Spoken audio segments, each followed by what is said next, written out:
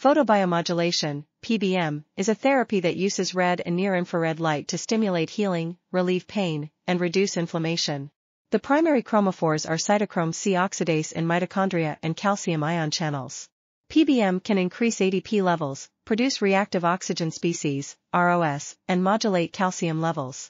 These effects lead to improved cell survival, increased proliferation and migration, and new protein synthesis.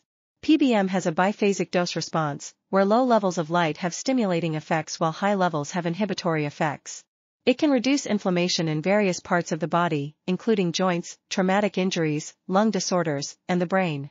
PBM can also reduce markers of M1 phenotype in activated macrophages and reactive nitrogen species and prostaglandins in animal models. This article was authored by Michael R. Hamblin. We are RTCLTV, links in the description below.